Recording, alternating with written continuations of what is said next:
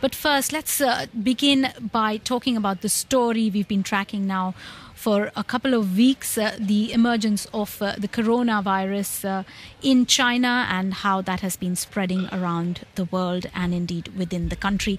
Our China media analyst, Kerry Allen, as ever, is back at the desk. Hi, Kerry. Good to have you. To bring us up to speed with the latest, we know that at least 81 people have been killed by now. And Kerry, I know that as part of your work, you monitor the media, what's being reported on it, social media as well. But have you been able to speak to people in China with the rising numbers? Is there a sense of panic or a sense of satisfaction with what the government is doing now? I'd say both, really. I mean, I had chance over the weekend to talk to a lot of my friends. I mean, Shanghai, we've had a report of a death there, and a lot of new lines on this today that Shanghai is all of its companies are suspending businesses for 2 weeks, and schools are closed for 3 weeks. Obviously, there's an implication of that not only children can't go to school, primary schools, nurseries, etc., but also their parents. You know, they may have to stay off work. And I used to be a teacher in Shanghai, so I caught up with some of my friends who are teachers. Some of them very nervous. I've had one of my friends asking if I can send a package of face masks because it's so hard to get them online, because they're just selling out throughout the country. People are just taking extra precautions and buying face masks. Others are enjoying the fact that the Spring Festival holiday has been extended by another week. So, you know, they've been saying it's quite nice. They get to spend time with their children. A lot of confusion as to what's going on. And obviously, some people online on Sina Weibo have been expressing concern about not being able to get back to work. But the government has factored this in now. And say, for example, people who want to pay their mortgage or their rent, banks have said that they can actually have conversations and claim compensation in the meantime because of this. And we've also been hearing that now a case has been reported in Beijing, I think in the past hour or so.